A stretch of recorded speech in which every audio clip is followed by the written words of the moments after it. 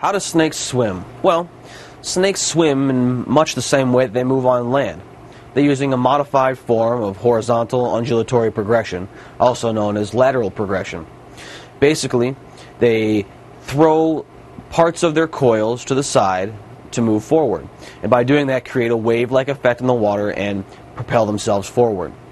While doing this, they typically also flatten themselves out and concave their inner bellies, making the water move easier against them and creating more propulsion forward. In fact, there are some sea snakes that are so well designed for this that watching them on land is akin to watching a beached whale try to move, and is quite pathetic. Now, of course, the snakes that love the water almost as much as the sea snakes are going to be the very large boids, the green anacondas, the rock pythons, the snakes that max out in your 20-foot area.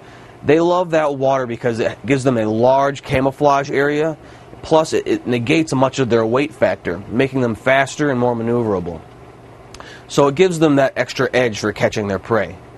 And as you'll notice in the footage here also, that the colubrids, the smaller snakes like the king snakes, the milk snakes, the corn snakes, rat snakes, tend to move much, much faster in the water than do the larger boids like the red-tailed boa we have here.